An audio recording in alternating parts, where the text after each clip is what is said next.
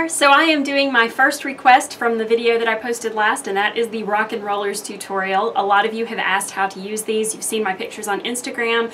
I'm really loving these things lately. So this is them, and you may recognize them. I believe that they are marketed in a drugstore. I don't know for sure if they are exactly the same product as what Lauren supplies, but I do know that they look very similar to this, and they're called Wrap, Snap, and Go, I believe is the name of these rollers. I would never have given them the time of day, but they have kind of the same principle behind them as hot sticks, which is just basically one long cylindrical item that you wrap your hair around and then you twist it together or lock it together at the end. And so I decided to give these a try, and I am in love with them right now. I'm using them constantly, and I think basically for me what they work best for is they work best for second day hair. Now this set was done on first day dry, right out of the shower hair, so it won't have quite the same effect, I don't feel, as it does the second day. The second day it seems to really respond well to this type of setting. But I thought it would be only fair to show you how it looks, you know, straight off, clean hair. So this is the way the set looks once it's up. Now what I typically do is at night I will set my hair in these, and then I will put a hairnet around them. And this just kind of keeps them in place. You also can link them through each other. As I've done here, you see how this one is here and this one is linked through it. You can also link them through each other so that they have a little more security. The problem I've found with that is that each progressive link is a little bit tighter to the head and a little bit harder to link to the one below it. So I typically will link these three together, and then in the back I'll link some together. But I've also found that using bobby pins to stabilize them works just as well, because these nice flat ends just work really well with a bobby pin. So this is what they look like set. I'm going to show you exactly how I roll them. I'll just unroll one and then roll it back up so you can see how I roll them.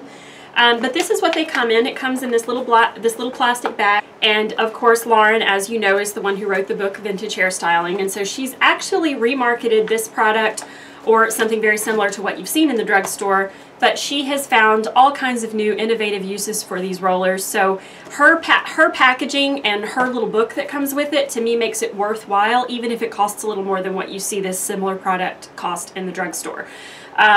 This is the book, and the book goes through, you know, basics about things you need to know about wet setting your hair. It talks about, you know, how to use the rollers and wrap the curl.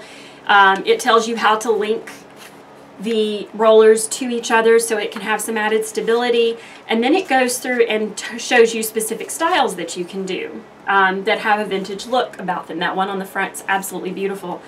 But in addition to that, she uses this product as a filler. She uses it to wrap up faux bangs, she uses it to wrap up a faux bob, and so there's a lot of really great uses for it. I personally have not used it as a filler yet. I prefer to use something, because my hair is so fine, I find that if I use anything that doesn't have some mesh to it so that I can stick bobby pins directly into it as a filler, then I don't really get very good results. But I could see how if you have really thick hair it would be a great option for you, because you'd have plenty to hold that in place. So these can be used as a filler, and she explains how to use that. That's why I think purchasing this particular set is a really good investment, because you don't have to worry as much about how exactly do I go about using this. She leaves it nothing to the imagination at all. You actually learn every single step. So this is what I have. You know, this is a set after I've slept on it, and it doesn't move. It's so comfortable and doesn't move. They're just little pillows. So it's just a really comfortable sleeping set, and it's one that I prefer to any other roller set. Pin curls typically are a little easier for me to sleep in than rollers in general. But as far as rollers go, I'd rather sleep in these than pillow rollers or foam rollers or anything. They just are really super comfortable.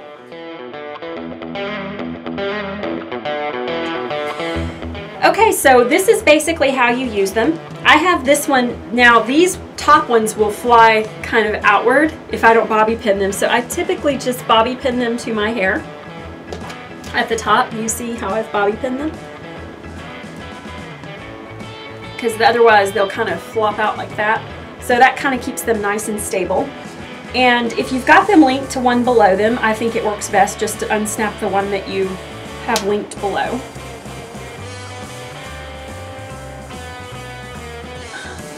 So you can see how well this curl took. So the way that you would go about doing it is, I typically, if I'm doing this on dry, clean hair, what I would typically do is use some type of mousse. Even if my hair is dried, I'll use some type of mousse or setting lotion to give my hair a little bit of texture, because I think it grabs the roller a little better. But what I typically do is I will just pull the strand out and wrap it around the roller like this, and then I'll just roll the roller up like this, and then pull it in an upward motion. Now you can go downward if you want to, but I don't think they are as secure. So go up, and then you just find the snap and snap in place. And you can see it'll kind of hang there a little bit loose, and that's why it's always really nifty to be able to link them together. If you link them together, this one looks messy because I didn't really focus, but if you link them together,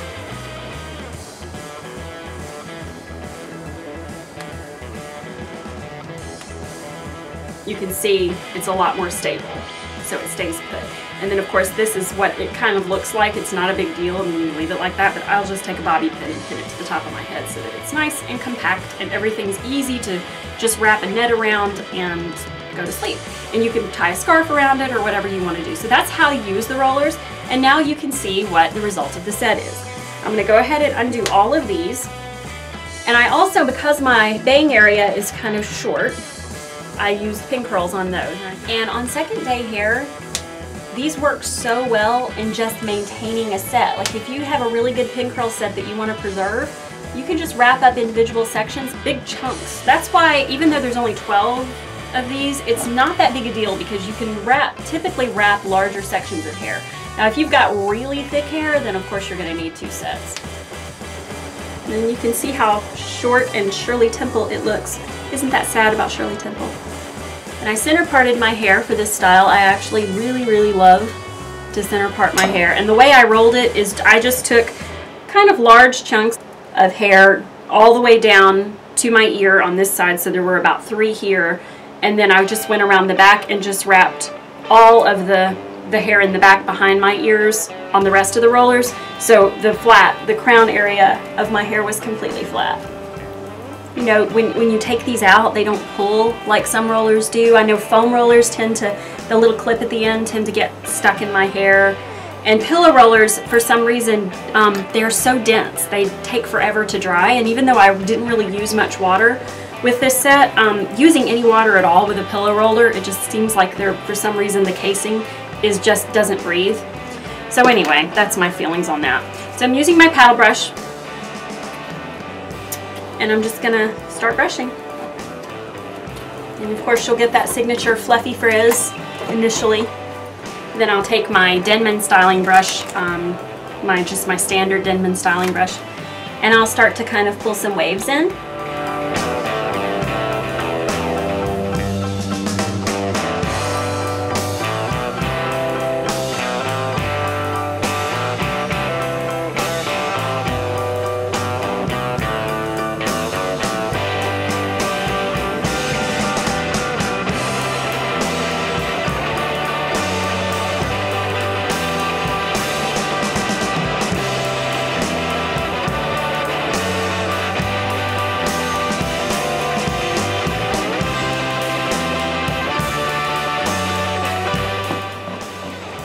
So that's it. This is just a simple center parted hairstyle with a little bit of extra wave at the top. And of course the back just looks really pretty and soft and simple. And you can add a flower, you can add a hair accessory, whatever you'd like. This is just going to be my daytime style today, so I'm not going to bother adding anything. But this is an example of how to use the Rockin Rollers for retro styles. You can of course use them for modern styles as well, but it's just easier on your hair, it's gentle, and I cannot say enough good things about these. I am really a big fan of the Rockin Rollers. Actually, I don't really use any other type of roller now, and I hate that because I've got so many rollers sitting in my drawer, but I actually don't really use I don't really use the foam rollers or my soft flexible rollers really anymore, except unless I'm going for something specific, like a specific style. And my perm rods I'm really only using during the day for very specific, like 1930s, early 40s looks. So it's just, this is just for me, for my everyday use. This is what I've been using lately and I'm loving it. So that's all about Rockin Rollers. Let me know if you have any questions, and I'll supply a link below so that you can purchase these. I do think that they are absolutely worth it.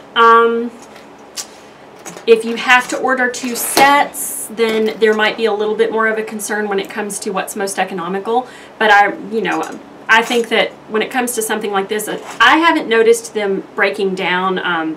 Foam rollers tend to, the little snap part comes off. You have to go find it, search through drawers, unless you're buying a more expensive set. They just tend to fall apart really easily. These I haven't noticed. And pillow rollers, the little wire that's on the inside pokes out through the casing, and it is obnoxious. So it's kind of like just curling your hair with a pipe cleaner. This, I haven't really noticed it breaking down or giving me any trouble, and I've used it multiple times. So that is the way I feel about these. Let me know, like I said, if you have any questions, and we'll see you next time.